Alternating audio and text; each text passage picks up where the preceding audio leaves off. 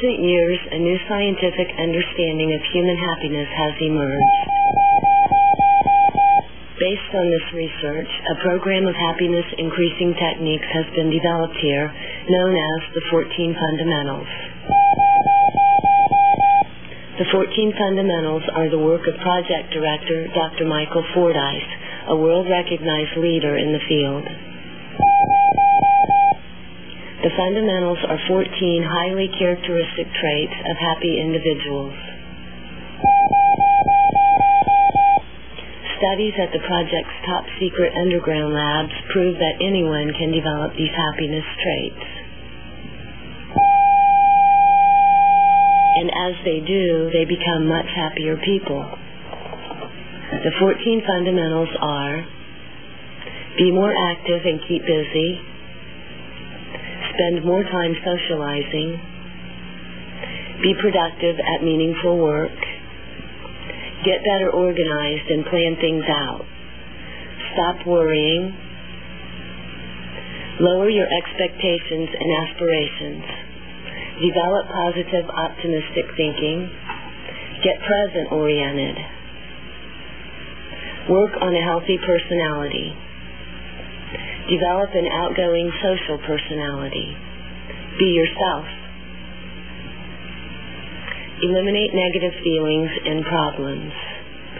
Close relationships are number one, and VALHAT, the secret fundamental.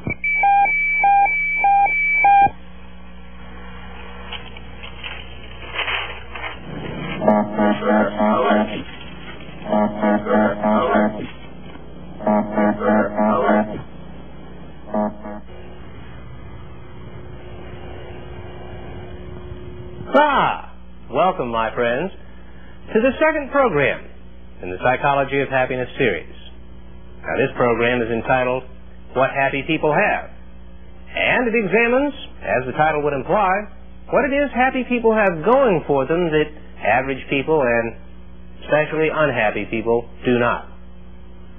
In fact, you'll find out a little bit more about your own personal happiness in this evening's program as you find out what it is that these happiest people we studied in the research have that perhaps you yourself don't.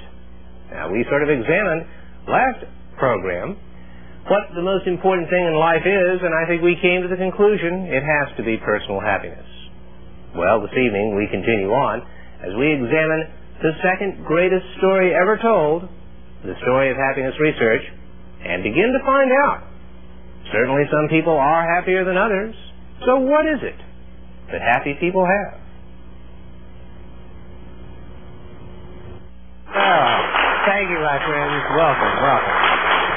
Well, that's too much. That's too much, really. Great, but we can edit some of that out.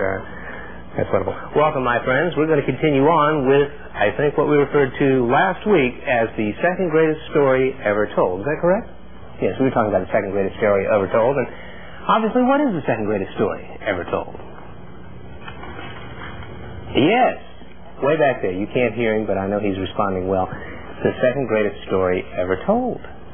No, I'm sorry, the story of happiness research. That's it. The story of happiness research is indeed the second greatest story ever told, my friends.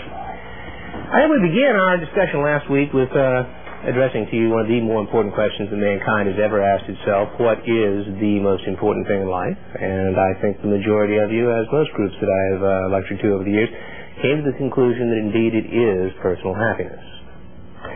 And then we went on, I think, to understand perhaps a little bit better why personal happiness is so important, why it is the single most important thing in life, or at least one of the most important things in life in almost anyone's scheme.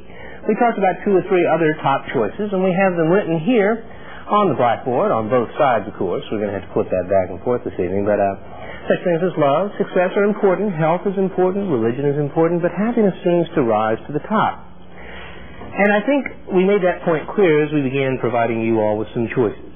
You know, if you really had to choose, say, for example, between success or happiness, would you really choose success knowing you'd never have a happy moment again? Or happiness and money, all the money in the world, but would you really choose the money knowing you'd never enjoy a moment of happiness again in your life?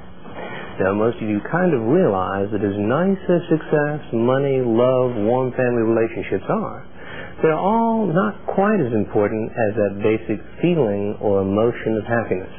And I think we kind of explained that to you a little further by letting you know that things like success, things like money, things like social status, in fact, virtually every human endeavor can really be understood as a means toward the eventual end of happiness. And I think that's the easiest way to understand it. So if I were to ask you why is happiness the most important thing in life, the answer really lies in the kind of idea means versus ends, or causes versus effects.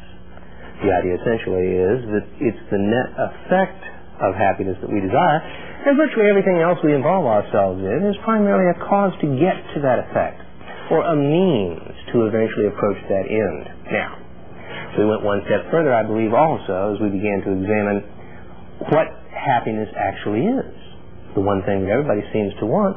The interesting thing about that is I think that we discovered that even though happiness is something that most people would select as the single most important thing that they want from life, it is one of the most largely misunderstood, or I'd rather phrase it, one of my famous quotes is it's one of the most ununderstood. That's far beyond just simply misunderstanding it. What I say by ununderstood is that most people don't even begin to comprehend what is happiness, even though they seem to want it more than anything else in life. Well, it's hard to understand what happiness is. It's hard to define it, primarily because it's so close to us. It's so much of an inner part of our psychological experience. But I think we decided last time we got together, in our last little seminar here, that happiness is really what? Nothing more than, it's a psychological state, but a special type of state of mind. It's an emotion. Happiness is nothing more or less than an emotion or feeling. And it is synonymous with a variety of other emotional terms that basically convey the same positive kinds of feeling. Such things as fulfillment, contentment, satisfaction, joy, elation, peace of mind. Many of these emotional states really on a physiological brain, chemistry level are essentially the same thing. So, we finally came full circle last week in deciding that the most important thing in life was happiness, and yet happiness is nothing more than this feeling. Apparently this feeling is what we're living for. Life apparently is nothing more than an attempt to, experience happy emotion, and at the same time, as we talked about last week, to reduce or eliminate negative, unhappy, guilt-ridden, angry, frustrated emotion from our lives. A very simple twofold strategy. I believe we did cover most of this last week, did we not? Excellent. And I think we're ready or prepared to move to the next exciting step. And that is, as we begin to continue, to discuss the second greatest story ever told, the story of happiness research, I think last week we indicated that there were two basic findings, that one of which is transparent, very obvious, and that is that certain people are obviously much happier as a general rule than others. Now, it's not that these extremely happy people that we have studied, experience, it's not that they don't have their down days, it's not that they have not had their little bouts of depression from time to time. The important thing is, however, that as a general rule, they tend to enjoy a much higher level of happiness day to day, week to week, month to month, perhaps year to year, than do average and especially than the many unhappy individuals that, are everywhere. Perhaps, you are one of them. Perhaps your friends are in that category who find a really happy day something very, very rare. It's a rare experience to feel really contented, really satisfied. Their life is so much more filled with frustration, anxiety, fear, resentment, bitterness about the past, bouts of depression, disharmony with their family, arguing, fussing, stress and pressure on the job, and that a happy moment is like a vacation in a life of regular unhappiness. Well, that's one of the obvious findings. People obviously do vary in their happiness level, but I think the most intriguing thing is to why.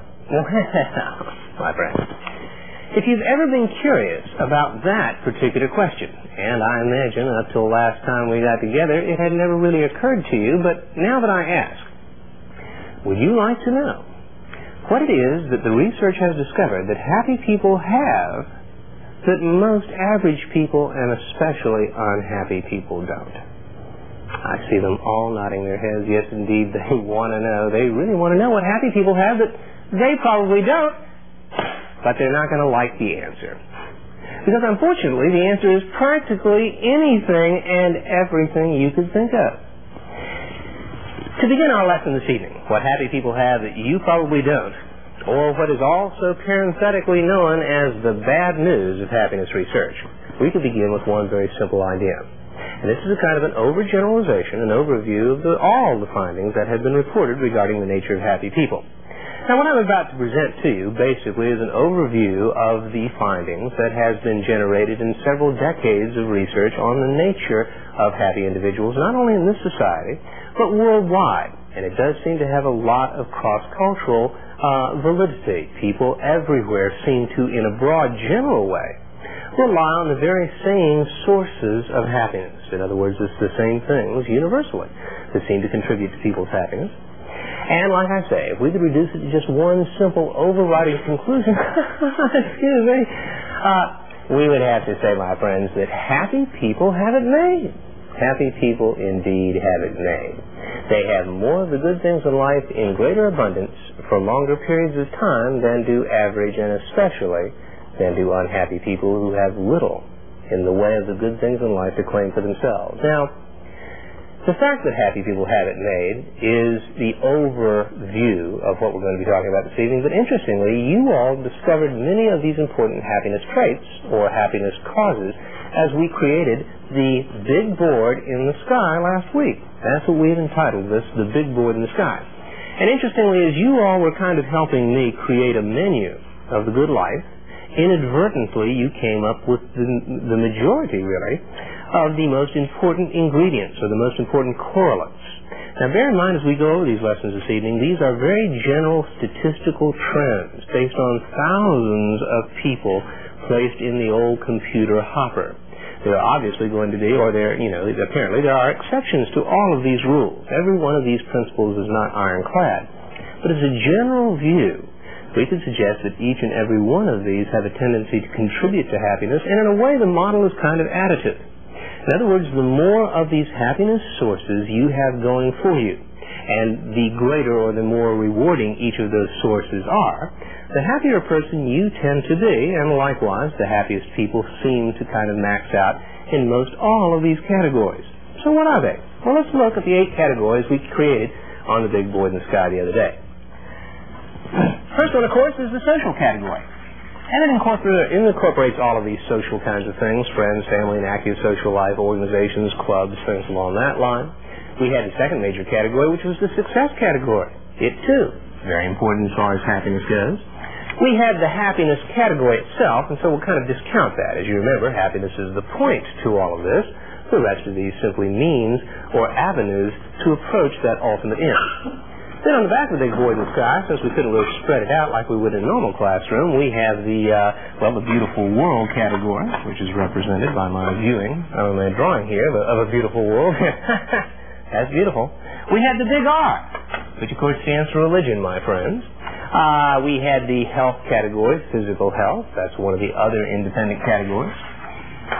We had the fun category, all of the fun activities, leisure time, sports, things along that line, vacations, travel, adventure, mystery, intrigue, suspense, and adventure that you could possibly do for kind of fun in your life. And then finally we came up with the mental health or the healthy personality category, or what we might call the self-actualization category. Different terms describing one's emotional state, all right, psychologically speaking, their mental health, simply put. Now, you have basically, therefore, 7 choices in the riddle I'm about to present to you as we begin our journey here across the big board in the sky. And the question is this: one of these 7 categories, it might be success, it might be the social category, it could be fun, it could be the big R. But one of these 7 categories tends to, according to our best research, have a much greater effect on personal happiness than any other. So much so, we consider it the #1 most potent category for personal happiness. Now, what would be your best guess of these various categories as to which would have the most potent effect on personal happiness, according to the vast majority of people that we've studied worldwide? How many of you would vote for success? Yeah, I see a number of hands there. How many of you would vote for, health, physical health being the most potent? How about a whale of a lot of fun, my friends? Yeah, a number of votes there. How about one's mental health status? I don't know, but we see a number of votes there. Or how many would say the social category? Well, those of you, and, I'm sorry. How many of you apparently just don't think at all? Yeah, that's typical. Well, for my friends, those of you who guessed the success category, I'm sorry, you're incorrect. The data speaks very, very strongly that of all the categories or of all the impactful things that affect one's happiness, it is the social category that is the number one category of personal happiness. Happy individuals are remarkably socially oriented. They tend to be very socially active people, and their life seems to be much more geared around good, warm, successful social relationships and a wide variety of social contact than do other people. And it does seem, therefore, that our data also suggests that good social relationships seem to be one of the strongest, if not absolutely the number one strongest impact for the average person's happiness. In other words, as one psychologist wrote, happiness is indeed other people, or at least that's the way it appears according to the research. Well, that's the number one category. Let's go for a second guess. Now, the second question is basically this. We talked about the overall categories, but let's look for a second at the individual items and to see which one of these items would you say places a greater impact on personal happiness than anything else. In other words, if you could only have one of these particular things, which one do you think would have a greater effect on your happiness? Now, we really haven't divided these things down, but we consider it as a choice. Any ideas? Excellent. Oh, they're all just jumping up and down, as you can tell. They're not really. Actually, that's why I guess I'm up here and you're out there, huh? Think about your own life. What has been the happiest period in your life, if you think about it? Yeah, and what have been the unhappiest periods that you've had to endure? Very same thing, my friends. Usually the loss of love. Therefore, we find that of all the individual sources of personal happiness, the one that has the greatest effect, the most potent effector of personal happiness, is indeed that close love relationship, my friends, that close love relationship. Now, that's pretty obvious, like I say, as you examine your own personal life, probably the moments in time that have been the most exhilarating, the happiest periods of your life is when you and Mr. or Ms. Right, or at least who you thought at the time were falling in love. It's an exhilarating time. Everything seems perfect. You're overlooking all your shortcomings. You're not seeing the world realistically at all, but who cares?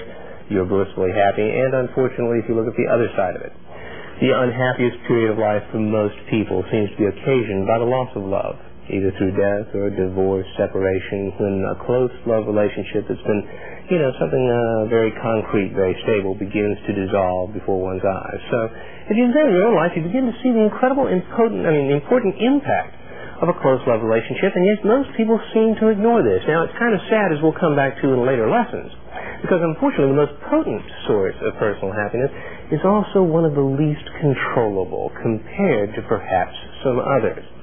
So let's go item by item across the big board of the sky here and see if we can learn some important lessons from it. We said the social category is the number one source of personal happiness. Let's give a personality portrait of the happiest individuals. To begin with, they're remarkably social. As I've suggested, their social interaction level is extremely high compared to average and others.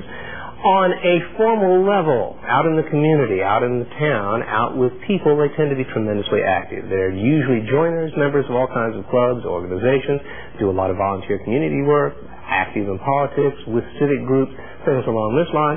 They tend to enjoy an active social life of parties, get-togethers, hosting parties, going to social events. In other words, the happy person tends to be a highly social animal.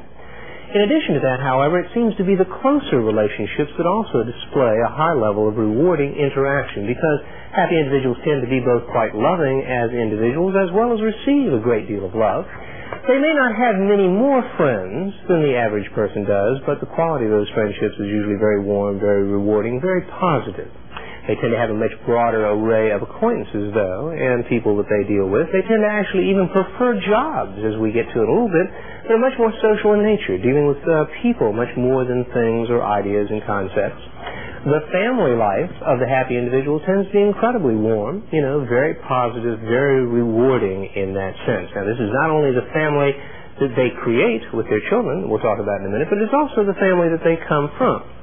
And one of the interesting sidelights to the research that we have noticed is that happiness does seem to have a kind of an intergenerational sort of a spread to it. Doesn't mean that it's genetic, but it does seem to indicate that your adult happiness has something, not a great deal, maybe a 10% edge, something to do with how happy or unhappy your parents were as individuals.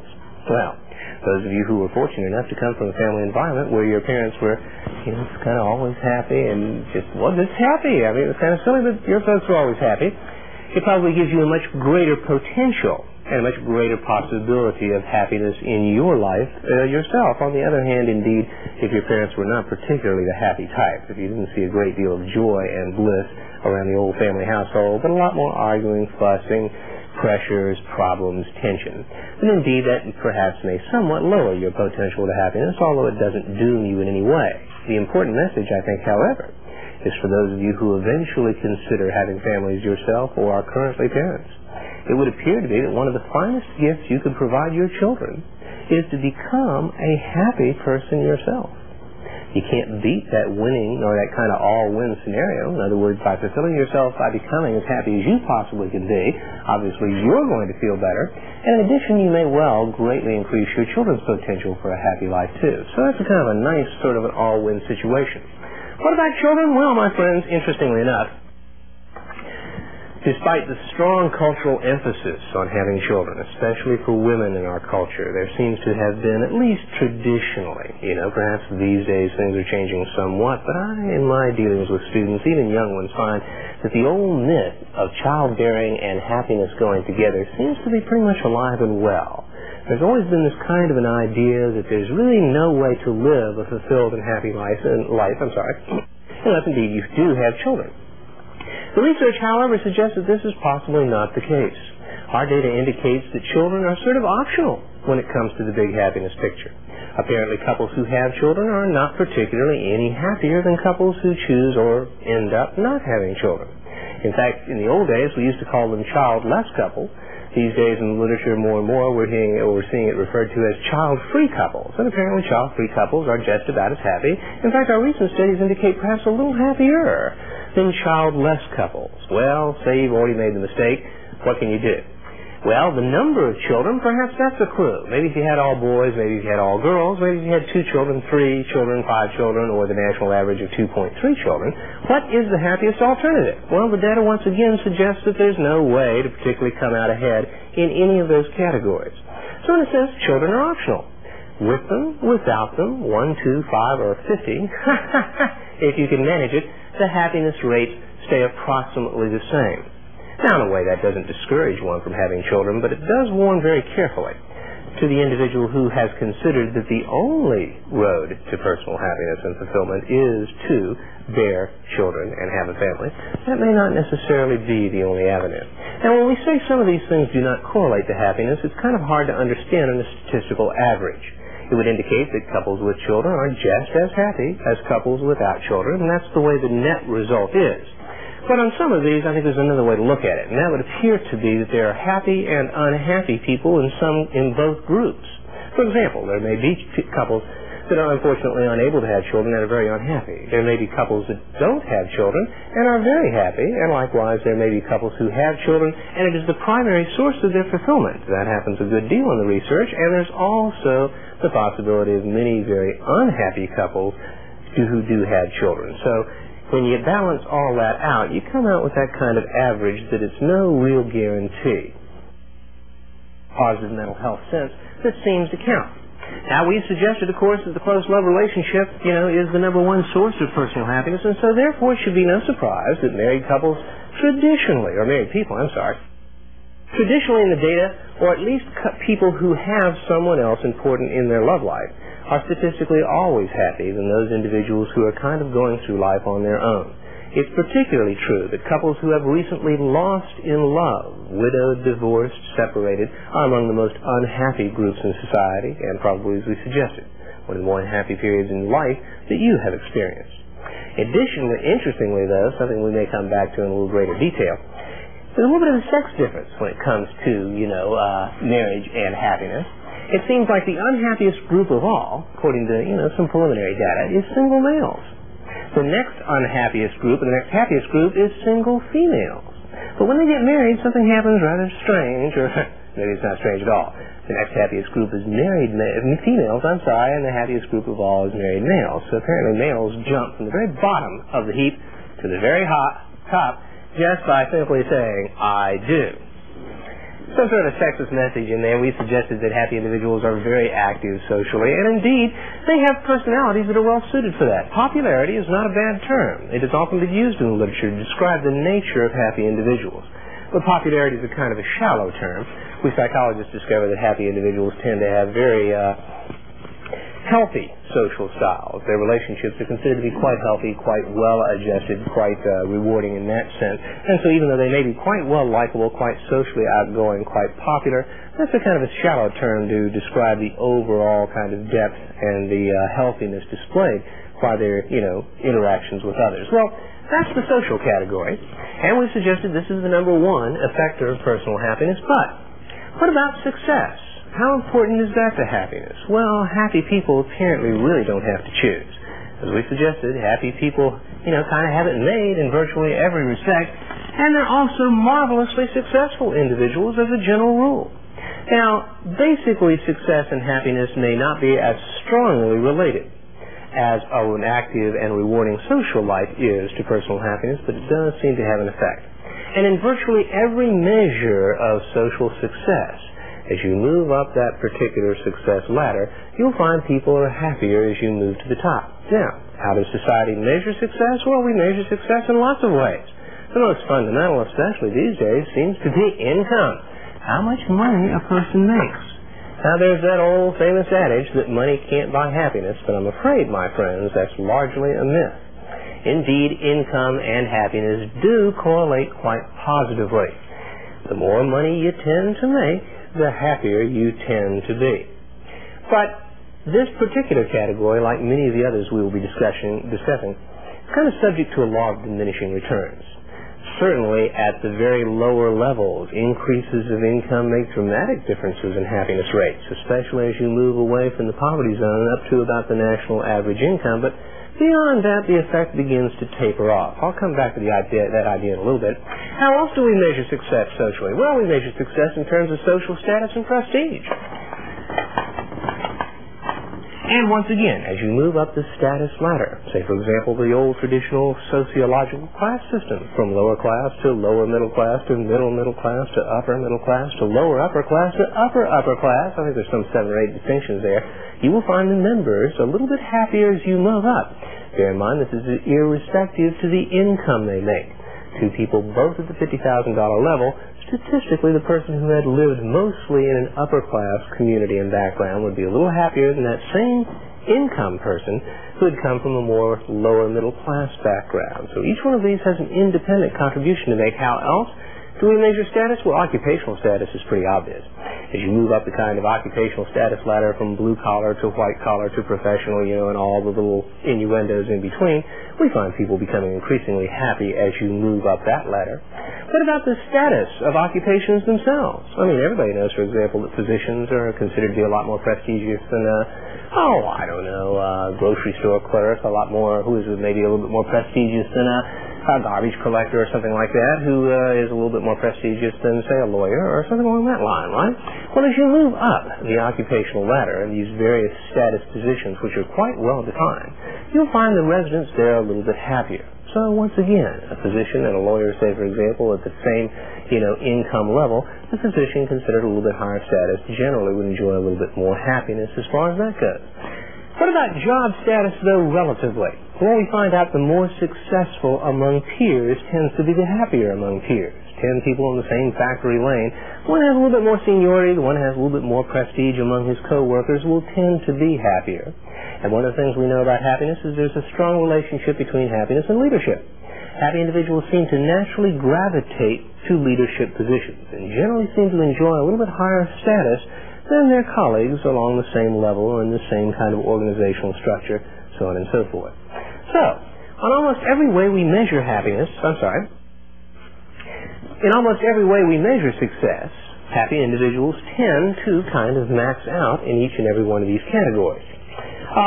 But beyond that, there's something even more important. Oh, wait, I'm sorry. Let me backtrack a little bit. One other way we measure success in our society, generally, is educational success. How much education a person has always traditionally been viewed as a kind of a success ladder.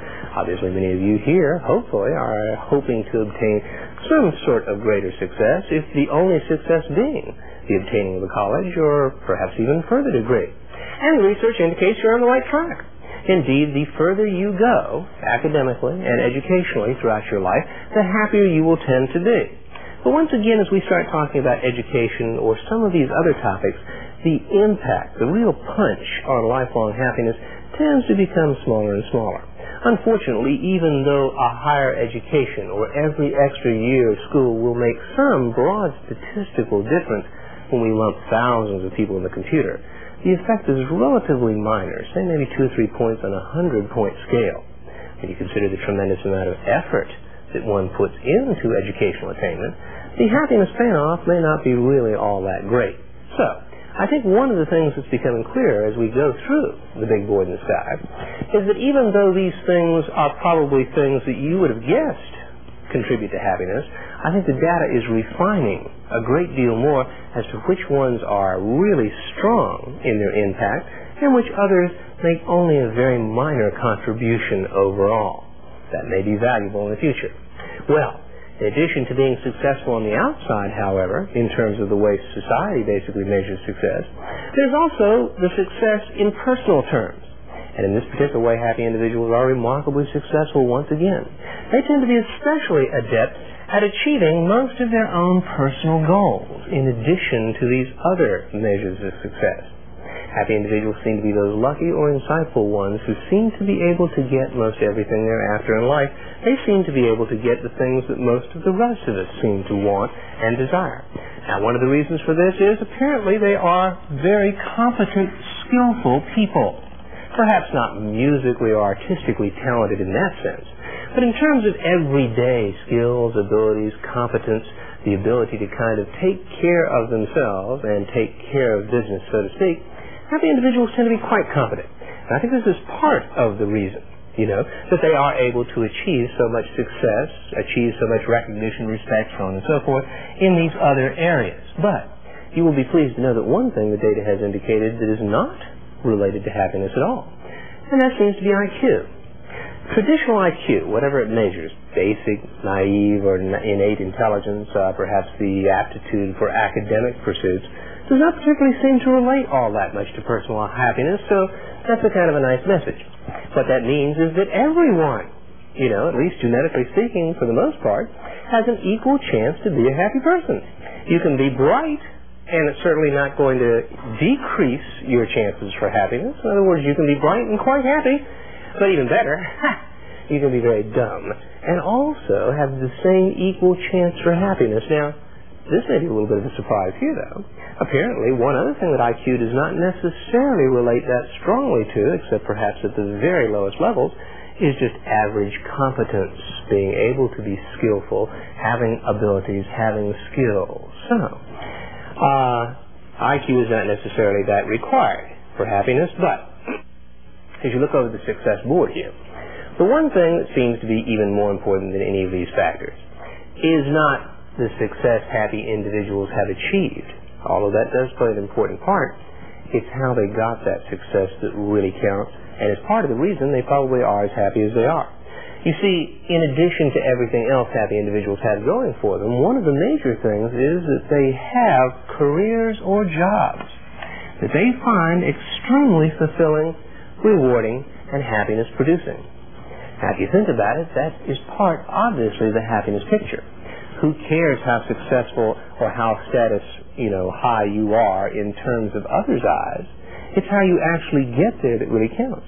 When you consider that you are spending a good 80% or will of your adult waking life just earning a living on the job, I think you can begin to see why happy people have it made in terms of the kinds of careers or jobs that they really find rewarding, fulfilling, and enjoyable. You can't really beat that formula.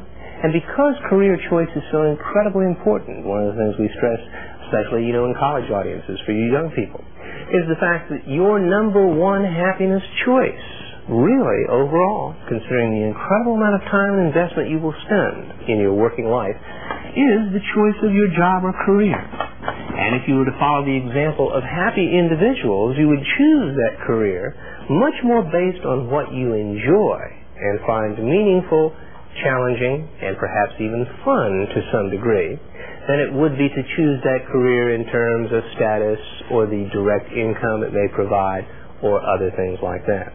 That is why we refer to your career as the number one happiness choice, the number one happiness choice you will ever make. Now, bear in mind, because we've already got another number one up here on the board, don't get a little confused. We suggested to you that, your marriage or close love relationship is going to have the greatest punch, the greatest impact on your personal happiness, and that's true.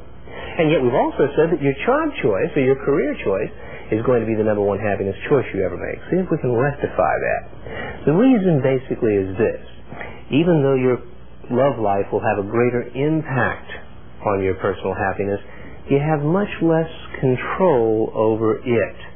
The talents, the skills, the ability, the education you receive, the abilities and skills you develop through life are generally, barring freak accidents, are something that can be rarely taken away from you.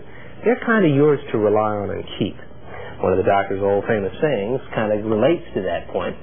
In a sense, they can't really take your knowledge, your skills, your abilities and talents away from you, but they can certainly take your stuff. I think you catch my drift.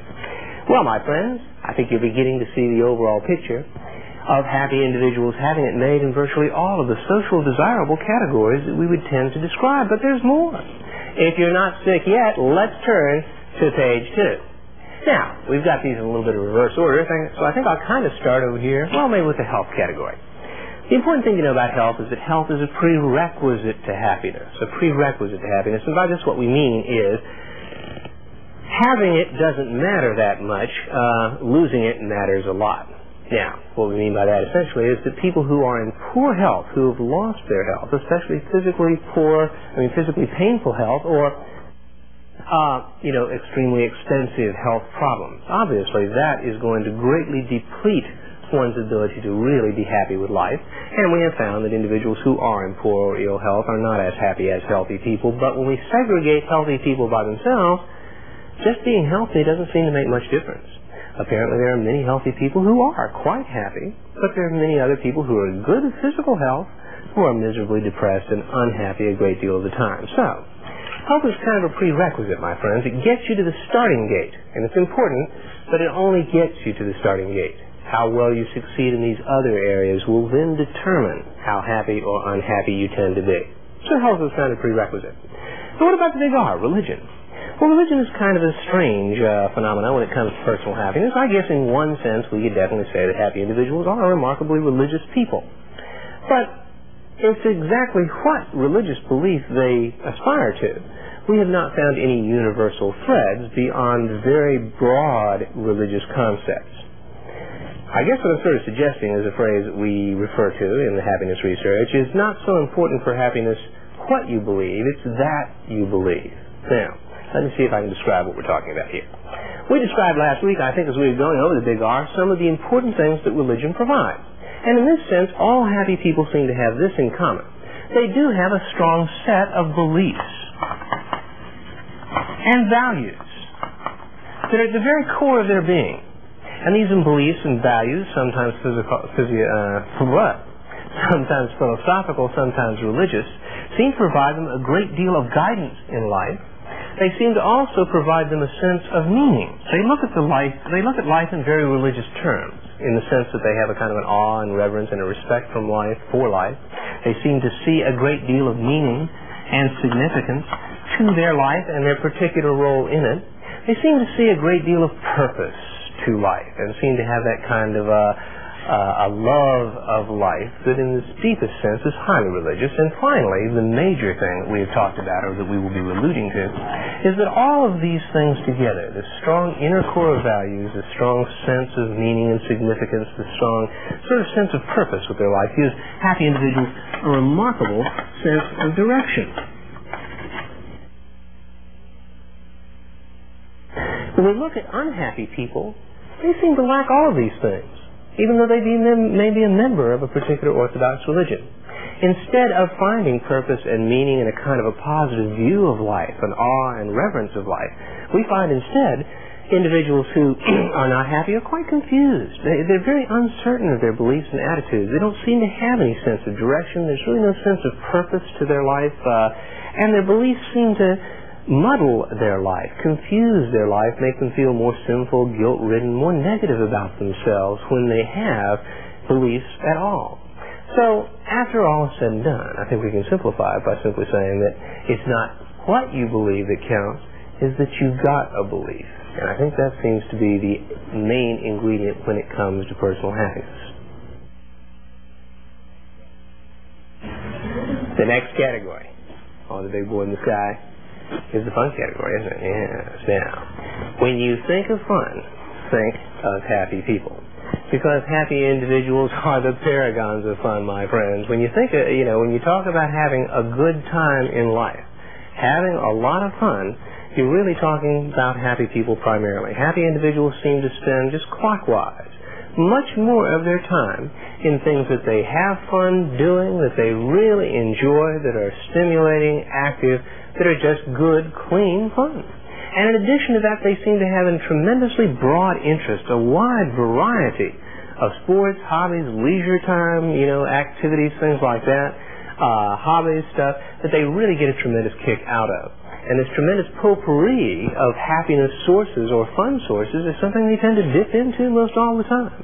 So really, in a sense, there may be quite an analogy, I guess, of the fun theory of happiness. Apparently, the more fun one has, the happier life they have, and happy people seem to intuitively notice this or be aware of this because they seem to have fun most all the time. But one of the real catch-22s of this picture of fun is partially because of the many things happy individuals describe as being really fun time, interestingly enough, is actually their job and the time they spend earning a living. They actually enjoy it, would consider it to be a kind of a fun thing. Well, you can't beat that. And in addition to that, one of the other things that happy individuals would describe as a lot of fun, something highly enjoyable, is their family and marriage relationships. So apparently in that sense, happy individuals are sort of having fun all the time. Now, how fun would you describe your job? Not very, I imagine, if you're typical. How fun would you describe your family situation? I mean, hey, are they waiting for you now? So when you get home this evening, just wait. We've been waiting on you. Let's have fun. No, I hope so. For some of you, that's true, and you're probably remarkably happy people.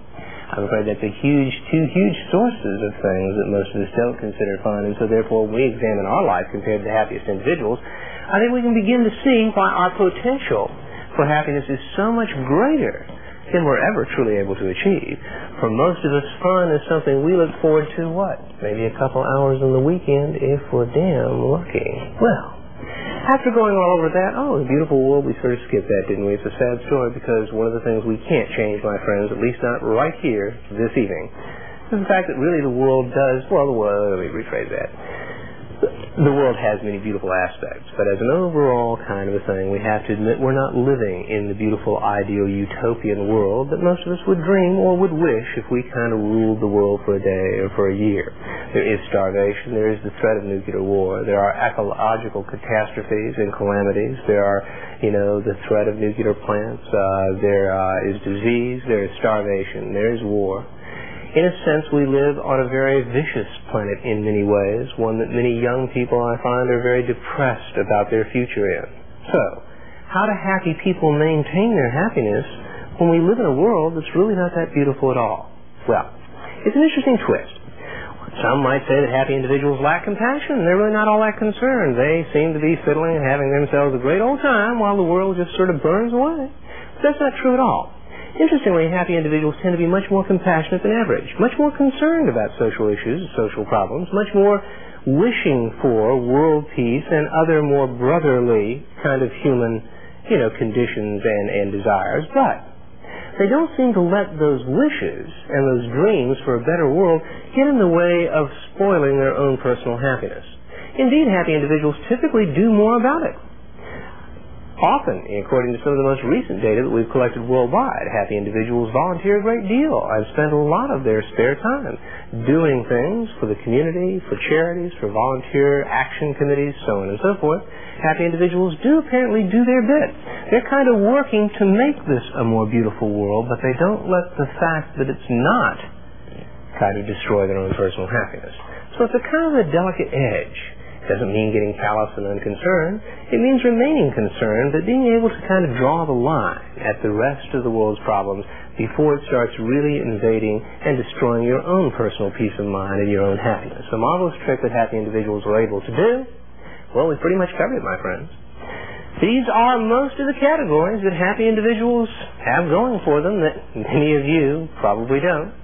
And it's a little bit of an irksome picture, I imagine. You know, happy people do have it made in virtually every category that we could name. Now, not that all happy people have all of these things.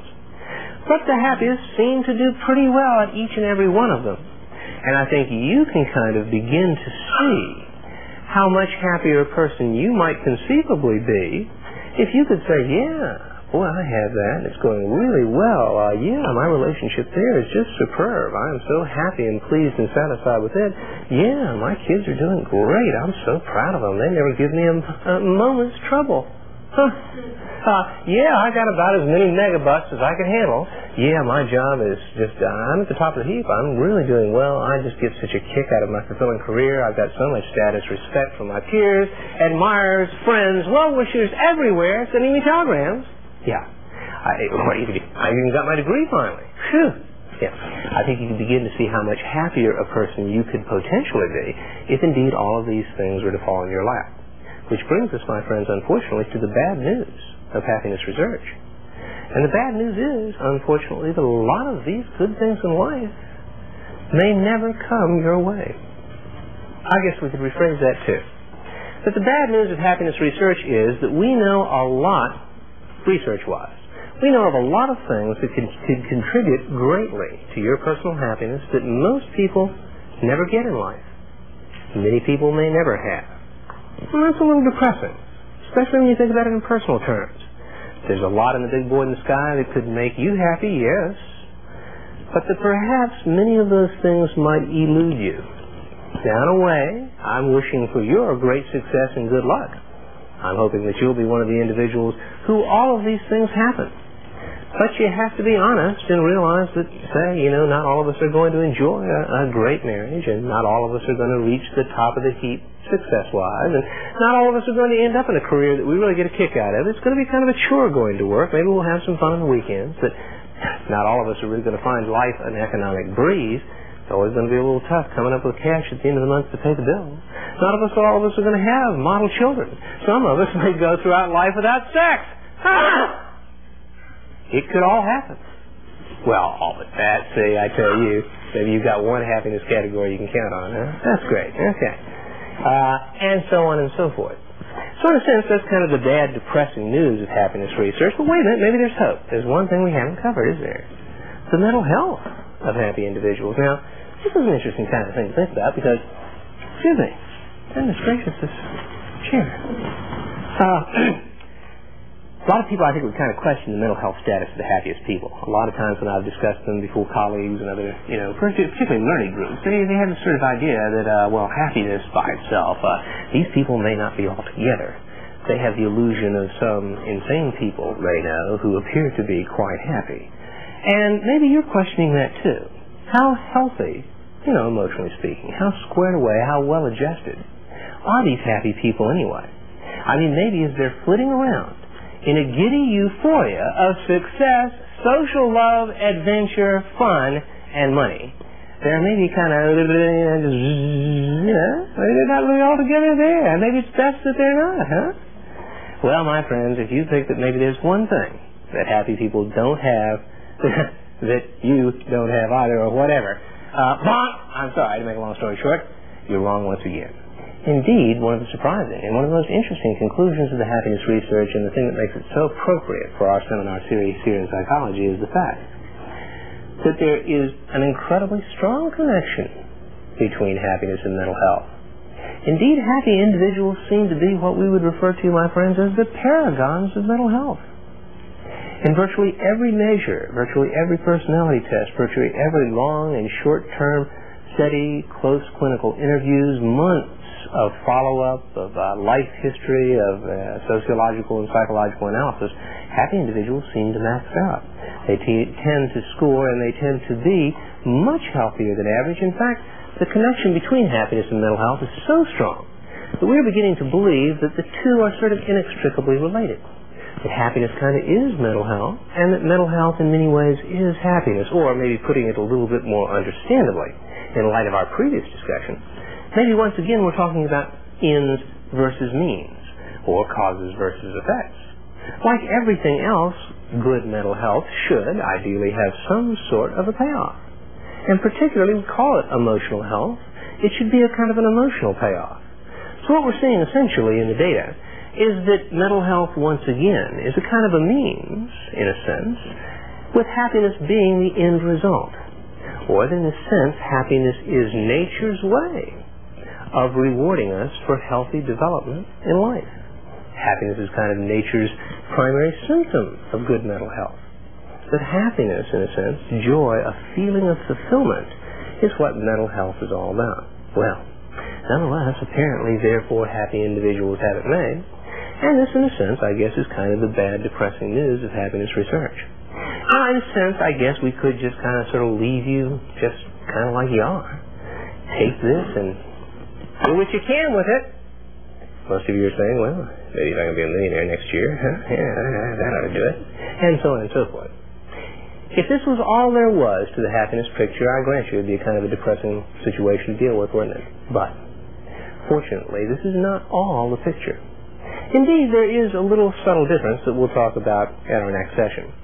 But in a sense, what we've relied on here this evening is talking pretty much more about the external things that happy people have going for them. The things we could discover by kind of following them around for a little while. Yeah, they're married. Yeah, they've got a nice car. Yeah, they're living in a good home. Yeah, their kids seem to be free of drugs or something like that. Yeah, they seem to go to a lot of clubs and things along this line.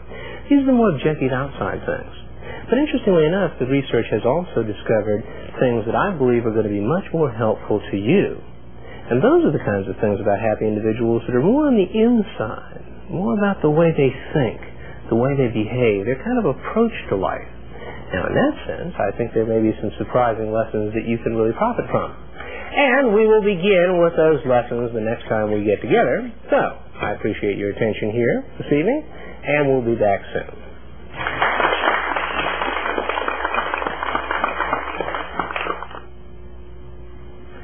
Well, there you have it, my friends. Now you know, too, what happy people have that most people probably don't. In fact, you probably know a little bit more now about what happy people have that maybe even you yourself don't enjoy.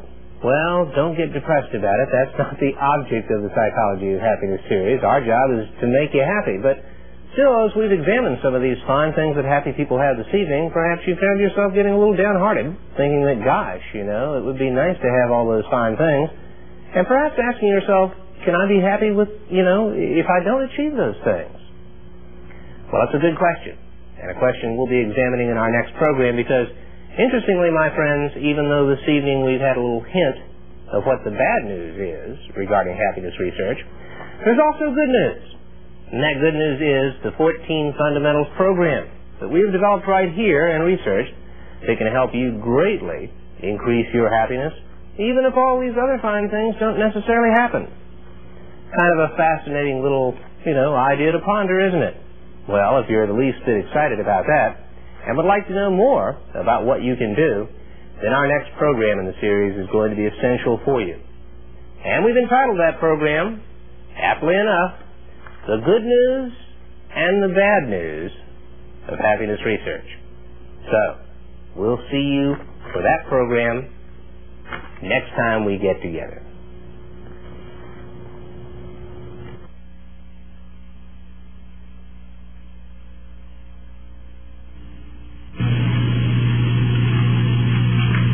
Well, let's see if we can get a few shots out of this. Perhaps that we can. will be halfway to organizing this videotape. Not really sure quite where to begin with this. How ridiculous is it?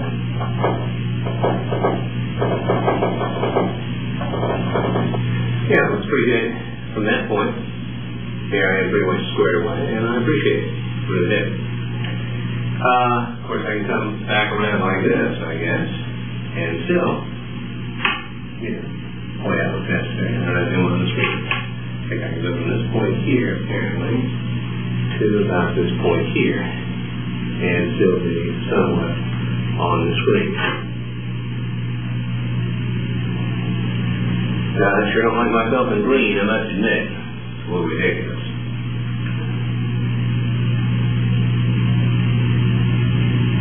Lose my completely here, don't I? This was what I said.